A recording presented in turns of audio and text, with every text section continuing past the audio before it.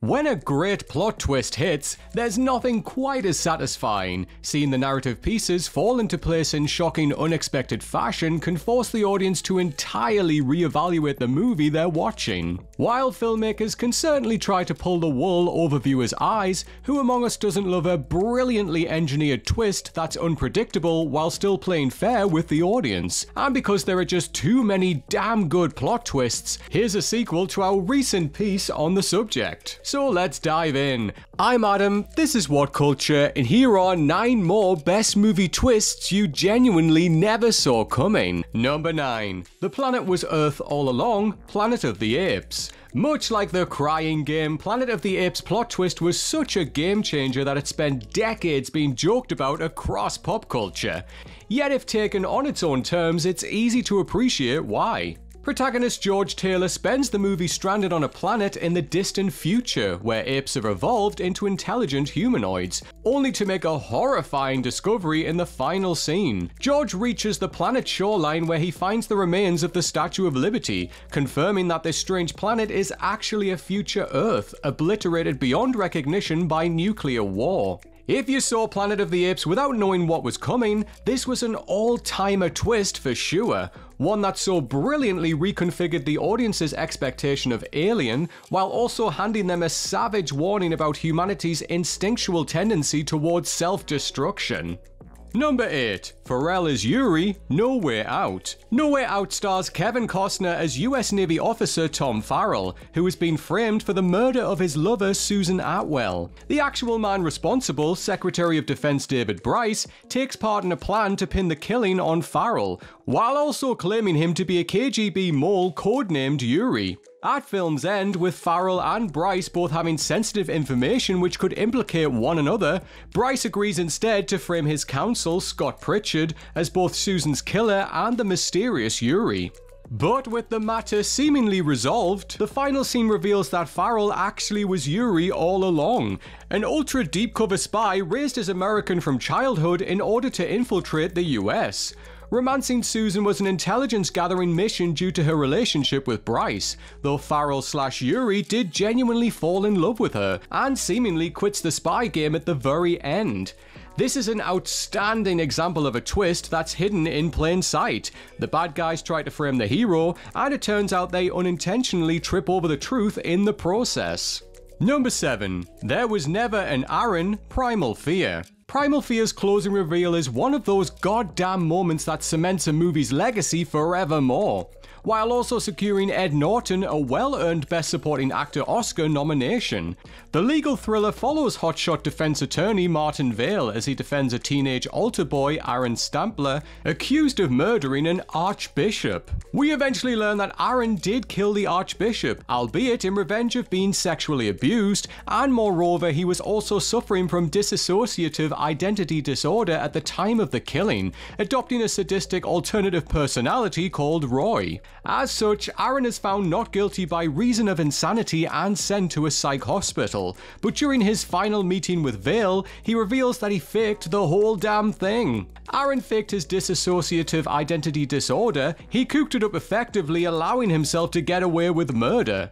And to make matters even worse, when Vale asks him if Roy ever existed, Aaron offers an ice-cold reply, there was never an Aaron.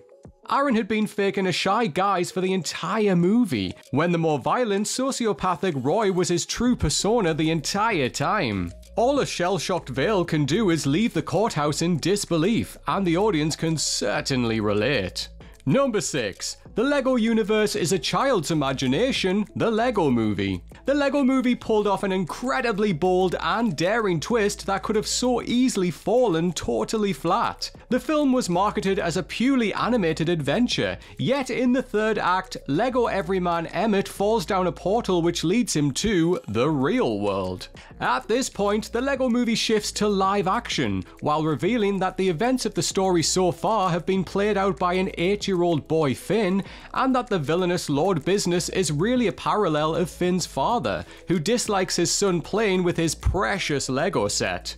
In the wrong hands, this could have been terrible, yet seeing the parallels between the Lego universe and the real world, it ends up feeling like a joyous celebration of creativity and play, that something so imaginative could be rustled up by a kid playing with some colourful plastic bricks. Number 5. The con within the con, The Sting. The Sting follows two grifters, Gondorff and Hooker, as they hatch a plan to perform the con of a lifetime on vicious crime boss Doyle Lonergan. The pair's elaborate ruse involves creating a fake betting parlor where Lonergan can be compelled to place a bad bet and lose a massive amount of money. But once the gambit plays out and Lonergan angrily demands his money back, the FBI storms the parlor to arrest Gondorff, while letting Hooker go. An infuriated Gondorff then shoots Hooker before FBI agent Polk shoots Gondorff, at which point Lonergan is escorted from the scene. Once they've gone, however, Gondorff and Hooker reveal they're absolutely fine. The shootings were staged, and Agent Polk is actually a con man working with the duo to ensure both Lonergan and the real authorities think the duo are dead. And like that, Lonergan never returns for his money, entirely unaware that he just got robbed by two men he believes are dead. Incredible. Number 4. Vulture is Liz's dad, Spider-Man: Homecoming. The Marvel Cinematic Universe isn't exactly known for its jaw-dropping plot twists, which is perhaps partly why Spider-Man: Homecoming's big reveal managed to catch so many viewers off guard. At the end of the film's second act, Peter Parker is preparing to take Liz to the school homecoming dance, but when he knocks on the front door, he's greeted with none other than the movie's primary villain, Adrian Toomes. Yes, it turns out that Peter's antagonist also happens to be the father of his love interest, a fact which director John Watts managed to brilliantly hide in plain sight. And so when Toomes opens the door and greets Peter, it's a legitimately butt-puckering moment for both Peter and the audience. To date, it remains one of the MCU's best executed plot twists, and much of its success lies in its sheer simplicity. Number 3. Anthony is a hallucination, Dead Man's Shoes. Shane Meadows' Dead Man's Shoes is a criminally underseen psychological thriller in which a soldier, Richard, returns to his hometown to reckon with a group of drug dealers who have tormented his mentally disabled brother, Anthony. Near the end of the movie, we learn the nauseating truth. Anthony committed suicide following the group's abuse, and Richard has actually been seeing hallucinations of his late brother throughout the movie. It completely changes the temperature of the story and the nature of Richard's revenge spree, ensuring most viewers will want to immediately rewatch the film with this new knowledge that Richard isn't really being accompanied by his brother on his quest. These twists are incredibly tough to pull off in a post-Sixth Sense world, yet Dead Man's Shoes is a rare example of one that makes it work, even with a few generous clues being dangled in front of us, like Anthony wearing the same clothes in flashbacks. Number 2. Kay Isn't the Chosen One, Blade Runner 2049. Relatively earlier on in Blade Runner 2049, it seems to be teeing up the inevitable reveal that Replicant Kay is the child of Deckard and Replicant Rachel. Given the tendency for belated legacy sequels to introduce new heroes with convoluted ties to the original leads, it certainly would have been completely on brand for Hollywood in the 2010s. And so what a surprise it was when, deep into the movie's third act, Kay learns that he isn't the child of Deckard and Rachel, completely obliterating the typical Chosen One arc that had seemingly been carved out for him. Furthermore, the replicant child ends up being an incredibly minor character, Dr. Anna Stelline, briefly glimpsed much earlier in the story. Ultimately, Blade Runner 2049 brilliantly bait and switches the audience, leading them to believe a garden variety hero's journey is in the works, only to pull the rug out and give Kay some heroic agency that's very much his own. In the end, being Constant K is enough for him, or as Ryan Gosling's Ken would say, Knuff. Number 1. Darth Vader is Luke's father, The Empire Strikes Back. In terms of mega-budget movies though, no twist is more iconic than Darth Vader revealing himself to be Luke Skywalker's father at the end of The Empire Strikes Back. It was a perfect what the actual revelation on which to conclude the middle chapter of the original Star Wars trilogy, leaving fans with plenty to think about ahead of Return of the Jedi's release, and damn near ensuring they'd be back to see how it all played out.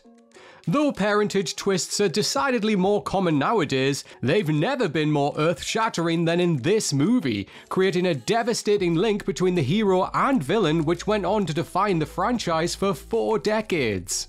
That is, unless you happen to read a 1978 newspaper interview with David Prowse in which he inadvertently spoiled it a whole 2 years before the movie came out. Thankfully, this being the pre-internet age, his slippery tongue didn't quite have the same reach. And there we have it, folks, another list from us of more best movie twists you genuinely never saw coming. But please do remember to let us know down in the comments of your favourite movie twist of all time. And while you're there, make sure you give us a cheeky like and a subscribe. If you want to follow me on socials, I am at Strawn87 on Twitter and on Instagram and on Threads. You can come and say hello to me on there. Thank you for watching, everyone. I hope you enjoy the rest of your day, the rest of your week, and the rest of your month. And until next time, take care.